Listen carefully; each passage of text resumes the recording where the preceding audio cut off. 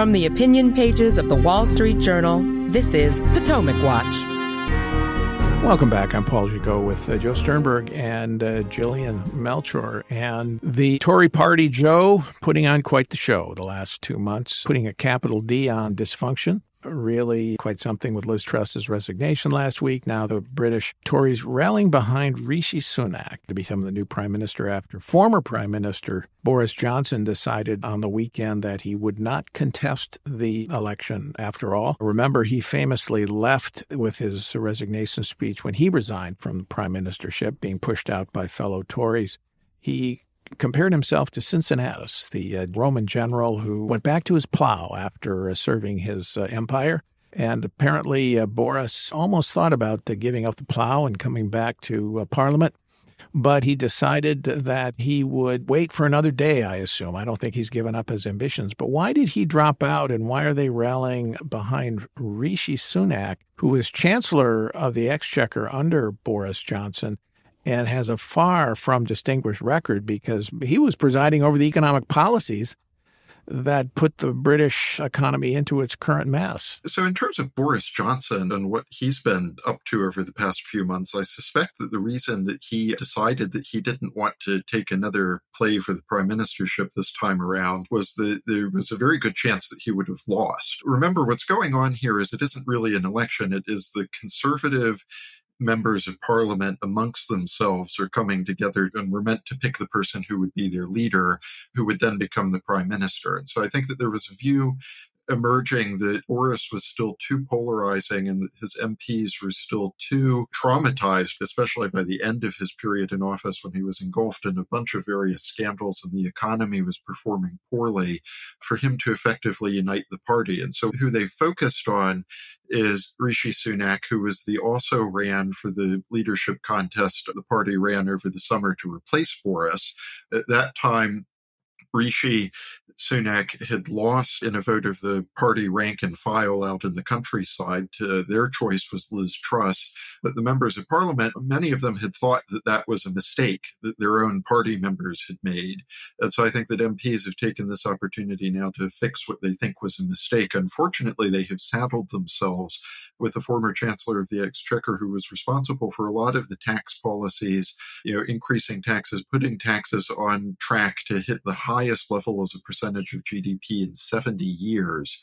That had been Rishi's main accomplishment as Chancellor, and now they're stuck with him as the Prime Minister. And I think that that is probably a political mistake for them, but they felt that they were out of any other option. Well, I guess a mistake, but it's any port in a storm, I guess, out of other options. But the way I would put this is that there's a certain rough political justice here, because now Rishi Sunak has to preside over the economy he helped to produce. So we'll see if he can get out of it. Now, the irony here is that Liz Truss had tried through new policies, growth policies that she proposed, and they lasted about 2 weeks as a proposal, to galvanize the British economy, give new incentives to produce, even as interest rates were going up.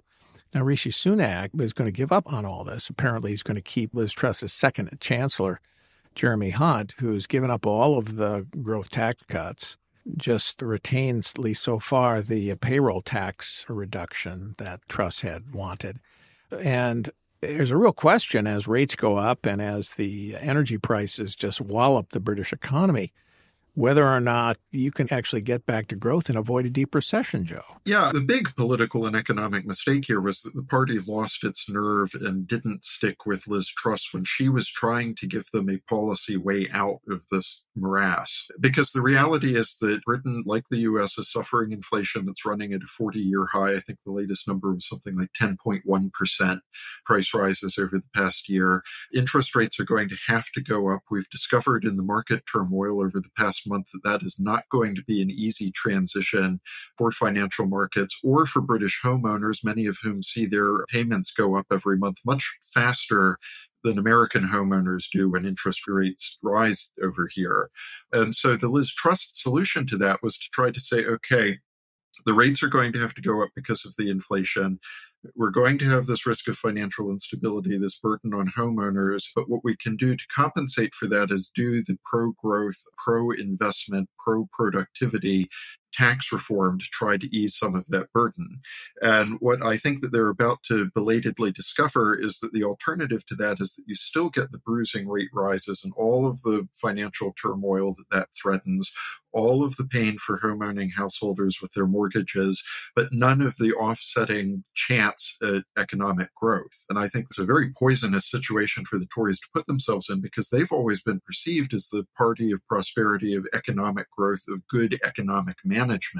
And that is not what they have set themselves up to deliver now. Well, it sure isn't. And it sounds like these Tories are setting themselves up for an austerity policy agenda that serves the bond markets in the cause of keeping bond rates low, meaning creditors, and trying to prevent a decline in the British pound, which will be hard to do because with the Federal Reserve hiking rates faster than the Bank of England, that's one of the main causes of the exchange rate decline. So the Tories have to call an election by January 2025 at the latest. Keir Starmer, the Labour opposition leader, is calling for one immediately. Understandably, he wants to take advantage of this big lead in the polls that they have now. I assume Sunak will attempt to put that off as long as possible. But the lead now is well over 20 points, isn't it, Joe? Yes. And Rishi Sunak has said today that he intends to govern until the last possible moment when they have to call an election in a couple of years. But I just think that the pressure to call an election early is going to grow stronger and stronger and may eventually prove irresistible. Because the last time Britons went to the polls to elect the parliament was in 2019, when Boris Johnson won a historic majority of 80 seats for the Conservatives, which they still mostly have in Parliament. But that was under very different circumstances. It was under Boris's leadership. It was when Brexit was a major issue. The Conservatives have not since then been able to develop any kind of electoral mandate or demonstrate any great cohesion behind the kind of policies that they would need to get through the current environment. And I think that it becomes harder and harder for the public to accept one prime minister after another that's coming in without the benefit of an election to produce a mandate, and where you see all of this flailing on economic policies while the voters are in a great deal of economic distress every time they try to balance their checkbooks. And of course, you have people in the United States, particularly those who prefer big government, recommending that the Tories go this austerity route, give up on the Truss pro-growth tax-cutting agenda. But they'll be only too happy if the Tories then lose, having adopted their ideas. Yes. I mean, this is the other aggravating thing about this debate, is that a lot of big government conservatives on both sides of the Atlantic are very anxious to blame Liz Truss for everything that has happened for ill in the British economy over the past month. Britain would not be in the fix that it's in if the Tories hadn't been pursuing various forms of big government conservative agenda for the past 12 years. But it has been a long string of attempts at the British version of compassionate conservatism, pursuing a green agenda with conservative characteristics, Boris Johnson's embrace of net zero, which has really helped to push up energy prices to terribly destructive levels for households. All of that is exactly what destabilized Boris Johnson's administration in the first place, paved the way for these scandals to push him out the door, and brought Liz Truss in the first place as the party's rank and file, their last-ditch effort to turn things around. So don't blame Liz Truss for not managing to find a solution to these problems in the 6 weeks she managed to stay in office. Blame the big government conservative Tories who were in power for 12 years before her. And Gillian, you can look forward to all of this, covering this when you move to London here in the coming weeks. I guess you're going to be there in January. So Tory dysfunction will be on your agenda, but maybe you'll be able to benefit from a stronger pound. I don't know. We shall see. I'm looking forward to it either way. All right. Thanks, Gillian. Thanks, Joe. And thanks to all of you for listening. Be sure to send your comments in to pwpodcast@wsj.com. We're here every day on Potomac Watch, and we hope to have you with us again tomorrow, Wednesday, Thursday, and Friday this week. Thanks so much for listening.